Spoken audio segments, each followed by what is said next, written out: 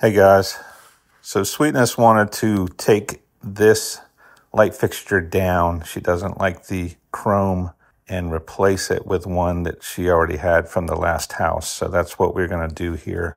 Here I'm just getting the table and chairs out of the way so I can get to work. Make sure the light switch is off. Make sure it's turned off and nobody's going to turn it on you. Setting up the ladder, getting the tools ready. So the first thing is to get this old fixture down. I'm going to remove the screws on the cover. On this light fixture, these screws are what's holding the light fixture up to the ceiling electrical box, as you can see here. Here I am trying to get the wires out without damaging them or scraping them on the metal bracket.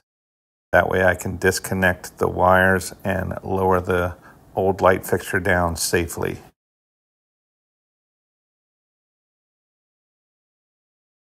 I almost got them out. There's the wire nuts. I'm just going to go ahead and cut them to make it quicker below the wire nuts. And then I'll unwire it later. That's the quick way to take it down. Now I'm preparing the new fixture to hang it. I'm going to take all the sconces off. That's what I'm showing you here. There's a lock ring in there. Unthread it. Take the sconce off. Put the lock ring back on so I don't lose it. I'm going to do this with all three, and that'll lighten up the load on the new fixture for when I'm hanging it. It's about ready to go, so I'm going to hang it up by this threaded piece here into the bracket that came with the light. Unfortunately, I did not get this on video, and here's the explanation. So unfortunately, the camera angle neglected to catch me wiring up and mounting this light. That is on me. So I am going to take this apart and explain what I did. It's pretty self-explanatory. If you took one down, you know how to hook it back up. Okay, unfortunately I didn't get all of this, but this bracket came with this light. So it screws up into the box. Then you can see right here, this threads into this bracket, which is secured to the ceiling box, which is secured to a joist. And this holds the weight of this light. To do the wires, you just black to black, white to white, and then make sure your ground is grounded here and tied to the ground to the light. So the bracket goes up to the ceiling box. Make sure the ceiling box is mounted to the studs and is made to hold the light. It should be. And then this threads into the bracket, which holds the weight of the light. To cover it up, you can see the threads. You can see the threads right here. The cover slides up over the threads like that.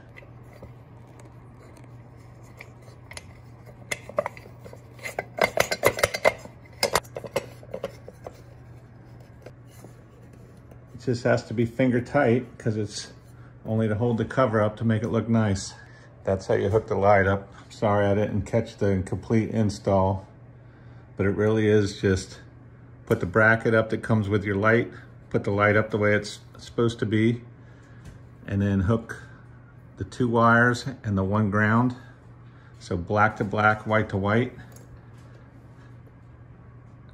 And then the ground wire goes under the green ground screw, and then put your cover back up. Go test the light switch. As always, if you're not comfortable working with electricity, get a professional to do this for you. Just about done. Gonna put the sconces on after I clean them. Might as well wipe them down before you put them up. Slide it up over the threaded post that holds the light bulb. Get your lock ring. Tighten it down on the inside. Do that to all three of them. And we're going to grab the light bulbs. Wipe them down too and install them in the light fixture. There you have it. Let's go test it out. On, off, on. Clean up. The only thing left to do using my Dyson handheld with a DeWalt battery. And there's the finished product. If you've made it this far and you got something out of this video, can you do me a favor and hit the like and share down below? Thank you.